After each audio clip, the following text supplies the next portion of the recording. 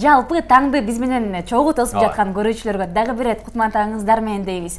Негизи эфирде алып баруучулар гана көрүнгөнү менен бул түз эфирдин артында ондогон адамдар эмгек кылат. Ошол эле режиссер, ошол өн режиссер, оператор, айтар биздин кабарчыларыбыз дагы бар. Күн сайын дал ушул 1 сааттык эфирди толтуруп, өздөрүнүн кызыктуу сюжеттерин сиздер үчүн жасаган биздин команда, биздин кабарчыларыбыз жана операторубуз бүгүн бизде конокто. Саламатсыздарбы?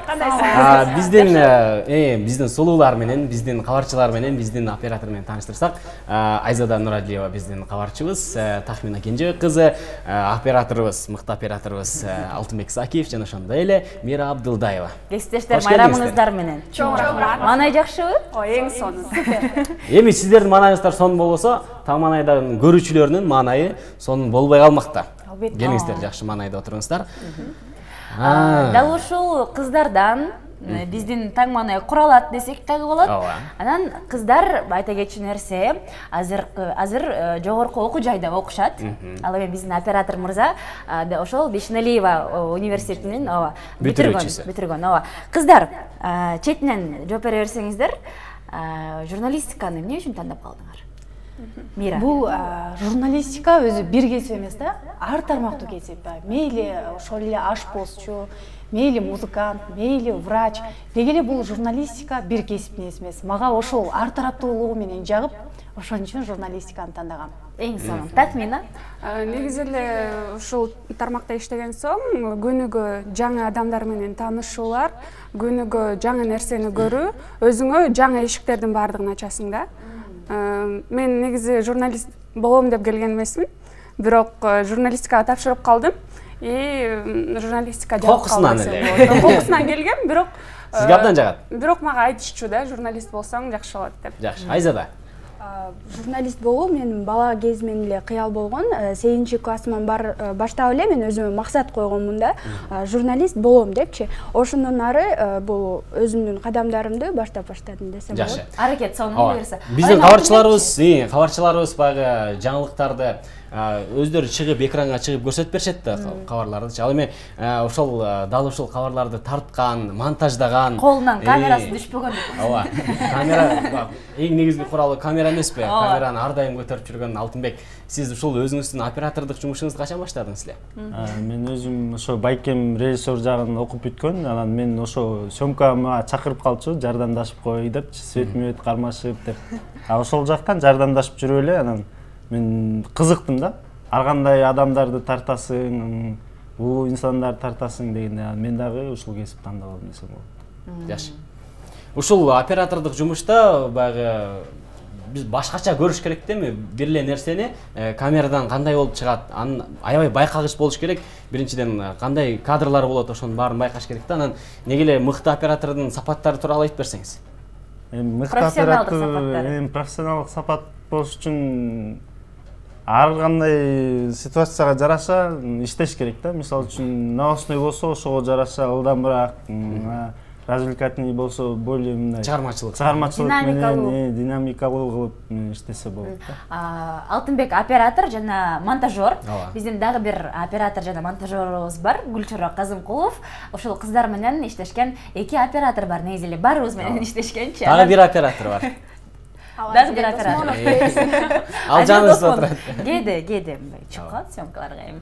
Алтынбек айтып берчи, ушул эми кыздарда сиз күн сайын кыздар менен иш алып барасыз. Негизи кыздар менен иштеш кандай? Эми кантип чыдап жүрөсүз? Жакшы. Кыздар бирок өздөрү кыздар болгону менен мындай түшүнүктүү, анча-мынча эркектерге караганда мира дебейм да. Жакшы.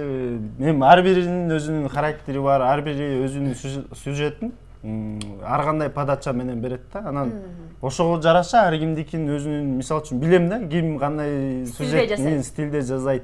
Ошого жараша тартып, ошого жараша. Ким кандай ыкма менен берет? Келишпей калган учурлар болобу оператор менен кыздар? Негизи бул кабарчылардын көз карашы дагы ар кандай болот да. Ал эми биз 3 кабарчы менен бир оператор чыккандыктан мен алтындын бир жерин баалайм, бул ар ким өзүнүн көз карашыбызды сезе билгендигинде. Мисалы Тахмина бул аябай мындай оор басырлыктуу жасайт да, ар бир сюжетине мындай кылдаттык менен карап ушинтип. Айзада болсо барган конокторуна ушунчалык аяр мамиле жасап, мындай өзүнө тартып, анын көз карашын карап, мындай эметипчи. А мен болсом мындай шоу кылганды жакшы көрөм да. Ал калайбы, калабайбы, конокту сүйлөтүшүм керек болуп. Анан мен болсо камераны артыман ээрчиткендиктен, ар дайым мени мындай көзүмө сезгендиктенби, айтор алтын менен иштеш мага өтө жеңил болот. Ошондой эле кыздар дагы. Рахмат. Сөзүңүзгө алжы. Тахмина сиз айтсаңыз, бүгүнкү күндө иштеп дагы окуп дагы жүрөсүз да, анан экөөнө тең жетишсе болот бекен? Албетте, бирок көпчүлүк айтат, окусам ишим калып калат, же болбосо иштесем окуум калып калат деп. Учурда азыр биз үчөөбүз тең окуйбуз. Мира дагы, Айзада дагы бир группадабыз. Ооба, группалашпыз. Окуп дагы иштеп дагы жетишсе болот экен. Учурда азыр модуль тапшырып жаткан учурубуз. Анда ушул сиздерди окутуп жаткан, дал ушул сиздерге билим берип жаткан мугалимдериңизге ыраазычылык билдирип койсоңуз болот Айзада. Анткени жакында экзамендер келип атат деген. Чын эле. Жеңилдиктер болуп калат. Айтып коеюн анда. Ушу Кыргыз Улуттук университетинин журналистика факультетинин жалпы мугалимдер жамаатына ыраазычылык билдиребиз. Анткени бизге ушу журналистиканы алгач биринчи эле курска келгенде журналистика жөнүндө баягы маалымат берип, өзүнүн билим тажрыйбасы менен бөлүшкөн мугалимдерге ыраазычылык билдиребиз үчөөбүз тең. Эң сонун. Анан Алтынбек, кээде ушунчалык эмгектенесиң, сонун кадрларды алып тартасың. Сонун болуп маанайың көтөрүнкү болуп келет. Ан келгенден кийин кандайдыр бир себептермен ошол материал жок да, таппай каласың да, сыйпалатчы. Ошондо кандай абалда болосуз? Андайлар болот. Ичиң ачышат да, чынында элечи. Сонун убактың ошончо убара болуп барганың, тартып келсең бир себептер менен же звугу жакшы болбой калат, же кадрың туура эмес болуп калат. Мисалы кечээ күнү. Айла жок. Ичиң ачышкан бойдон каласың да. Алар чөкөң бири-бириң жаман көрүп. Сен жок кылдың деген сыяктуу. Жакшы.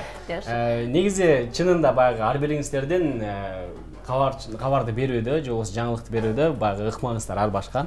Мира ар дайым ушундай шоуларды жаратып, жаңылмаштарды айтып жүрөт, Жаңылмашты аябай элдерди шаар тургундарын аябай кыйнап жүрөт. Азыр дагы кыйнап жүрөт. Чынында кыйнап жүрөт. Жаңылмаштарды айттырып эле, макалдарды айттырып эле. Бизди дагы кыйнап жүрөт. Азыр эми келиңиз, бизди дагы кыйнаңыз, бир жаңылмаш айтыңыз. Жаңылмаш айтышалы, эми журналистикада окуткандан кийин жаңылмаш жатат эмеспи мектеп университетте элечи. Макул, негизи биз ошол жаңылмашты айтып атканда, алгач мен өзүм даярданып алам. Баягы даяр болуш керек да бардык нерсе. Бирок азыр мага күтүүсүз болуп атат.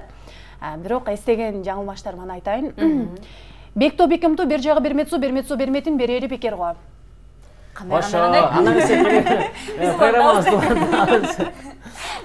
Жайраак айтып коесузбу, жайраак. Акмарал кайталап берсин. Бекто бекемто бер жагы берметсо, берметсо берметин берери бекер го. Кантип башталат эле дегендечи. Бектодон башталат экен, анан аягы бекерзо менен бүтөт экен, мейли. Мыкты. Жаңылмаш тең сонун айткан бизде Мира, ошонусу менен айырмаланат. Ал эми Тахмина болсом, жогоруда айтып өтпөдү, мындай бир аз колонөрчүлүк, басым жасайт, дал ушул колонөрчүлүк сюжеттеринде басым жасайт. Элдердин баягы таланттарын ачып берүүдө, элдик таланттарды көбүрөөк тартат. Ал эми биздин баягы эрте менен эрте пайдалуу кеңеш жана ошондой эле таттуу тайм рубрикаларын дал ушул Айзада жасайт. Эрте менен эрте тамакты, кайсы тамакты ичиш керек, кандай тамак жасап жеш керек экенин Айзада көрсөтүп берет. Биз кыздар да анда макал кап айттырбайлы, кыздар. Жарышалыбы, кандай дейсиңер? Сармерден куралыбы, Сармерден куралыбы. Мен баштайын анда. Баштаңыз. Жакшы кыз жакада кундуз, жакшы уул асмандагы жылдыз. Ат адамдын канаты. Айзада. Кызды үйдө кыл жатпайт. Жаш жигиттин уялган өлгөнү, талчылыктын ийилгени сынганы. Мага келди. Өткөтөрчү. Эр жигит эл четинде, азамат жоо бетинде. Өр салды ынтымак. Кызга 40 үйдөн тыюу. Карынын сөзүн капка сал, акчаң болсо банкка сал. Банкка сал. Заманбап макал экен. Заманбап макал. Эки жакшы тоого чыкса, кудалашып түшөт, эки жаман тоого чыкса, кубалашып түшөт. Жылуу сүйлөсө, жылан ийинен чыгыптыр. Мен айтайын дегем да ошондой. Дейин дегенсиз. Мейли, карысы бардын ырысы бар. Жакшы сөз жанды эритет. Жаман сөз жан кейитет. Жакшы. Сиздерге чоң рахмат кесиптештер. Ыраазычылык билдиребиз. Эң сонун маек болду. Мындан ары дагы ишиңиздерге ийгиликтерди каалайбыз. Эң негизгиси эмне кылыш керек? Оператор менен урушпаш керек. Операторду сыйлаш керек. Ооба, эң сонун кадрларды алып берет анткени. Алтынбек, Мира, Тахмина, Айзада сиздер менен сыймыктанабыз. Биздин команда Таңманай командасы эң жаш, эң энергиялуу десек болот командалардын бири. Күн сайын таң эрте сиздердин көңүлүңүздөрдү алганга даяр. Ооба. Дал ушундай сонун маанайда биз азыр музыка менен уланталы эфирибизде. Андан соң дагы кызыктуу маектер болот, алыстабаңыздар.